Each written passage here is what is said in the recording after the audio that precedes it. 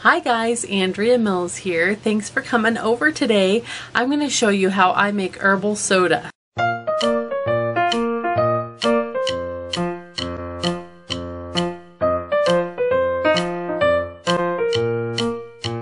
So if you've watched my channel for a while, you know that I like to drink Mountain Dew.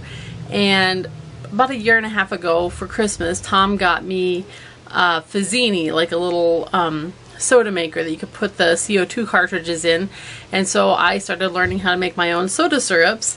The way I made them at first was little packets of Kool-aid and water and sugar and a few other things. I discovered that doing a packet of lime, lemon, and orange all together was a sort of good substitute for the Mountain Dew flavor that I liked.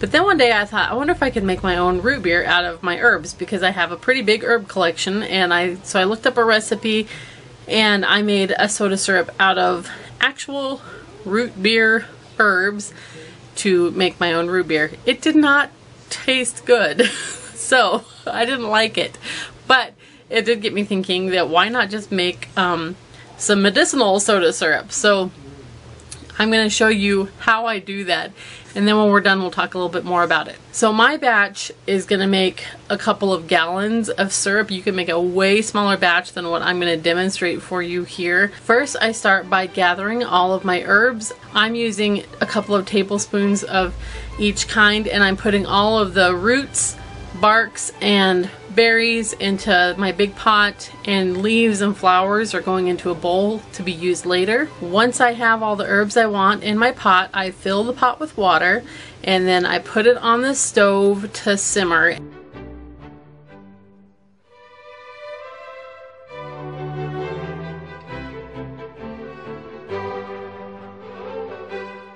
I keep the lid on while it's simmering and give it a stir every once in a while. I want it to simmer for half an hour to an hour, but it takes quite a while for the water to get hot in such a big pot, so it takes a lot longer than that.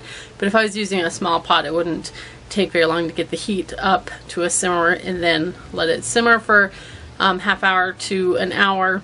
At the end of the simmering time, I put in all of my leaves and flowers. They needed more gentle heat, so that's why I didn't simmer them. I let those steep for about another half hour to an hour. Strain the whole big batch out into a big bowl.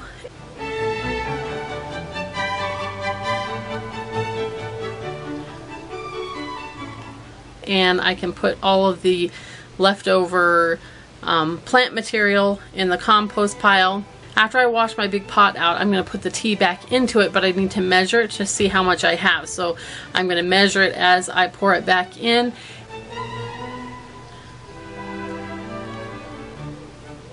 Whatever I've ended up with, I add an equal amount of sugars. So if you end up with 8 cups of tea, then you need 8 cups of syrup. And this is what makes it into a syrup. Then I put it back onto the stove with a very gentle heat. I barely heat it up, just enough so that I can dissolve the sugar and then turn the heat back off. I like to add minerals to my soda syrup also, so I'm going to add quite a bit of sea salt. It's got about 60 different minerals in it. I'm also going to add vitamin C, and I'm going to add some sulfur powder and some Epsom salts. Epsom salt is magnesium and sulfur. The final 2 ingredients, and these are the original 2 ingredients for making non-herbal soda syrup, is Kool-aid packets and citric acid. So I'll put in the Kool-aid packets. The more packets you put in, the more flavorful the syrup will be. Since I'm making this from medicinal herbs, it's not necessarily going to have a good flavor. If you were using a tasty herb, you might not even want to put in extra flavoring. And the final ingredient is the citric acid. There's already some vitamin C in here, but if you want your soda syrup to actually have that kind of bite to it that commercial soda has, then it needs to have quite a bit of acid in it. So that's what the citric acid is for. So I just keep tasting my syrup until it's got enough in there that the flavor seems tart enough to me. It also, this syrup had a little bit of bitterness, so I added some more salt in to counteract the bitterness. And now I have 2 gallons of soda syrup that will last me a very long time. To make my soda, I fill my Fizzini bottle with cold water up to the line. Then I put the CO2 cartridge into the little Fizzini machine and carbonate the water, making sure to give it a good shake when I'm done, make sure it's nice and bubbly. Then I have a couple of bottles that I got at the grocery store that had other drinks in them, and I marked on there how much syrup I like to put into it. So I fill the bottles with the syrup up to those lines, and then fill the rest of the bottle with the carbonated water.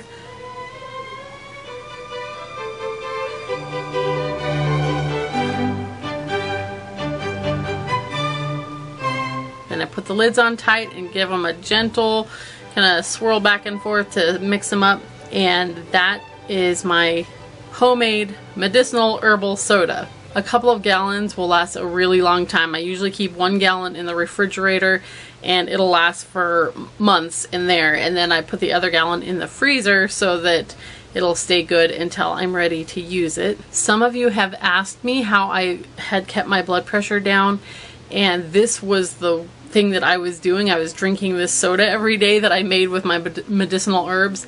It is a really super long list of herbs. I'm going to put it in the description, so if you want to copy it, but I don't know what in it is actually doing it or if it's the combination of everything, but this is how I was keeping my blood pressure down. I haven't had it for a long time because for my birthday, Tom bought me some actual Mountain Dew syrup that he got a hold of, and so I used up all the herbal syrup I had, and I've been using the Mountain Dew syrup. It's about gone finally, and I was ready to make more herbal syrup, so I want to make sure that I showed you guys just in case you wanted to try it out. For a lot of us, drinking herbal teas for medicinal purposes is not something that we necessarily enjoy, so this is another method of getting your herbs into you in a way that tastes yummy and I enjoy. And like I said, it actually did work. It was keeping my blood pressure at a very good in a very good place when I was drinking this every day.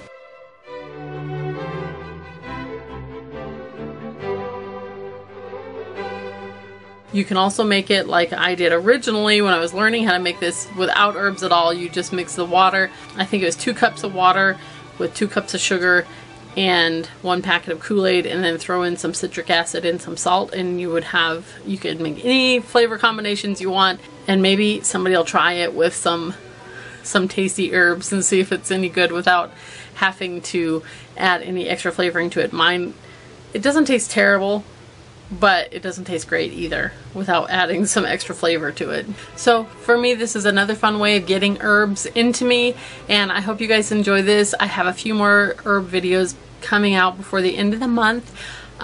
If you haven't subscribed to my channel, I hope that you'll consider doing that. Tom and I have 8 children that we homeschool and we home birth, and we're into herbal home health care and things of that nature. We make weekly homeschool vlogs, and we have a new theme on this channel every month of other fun things that we're talking about. So I'll see you guys very soon with another herb video, and more school videos coming out soon too.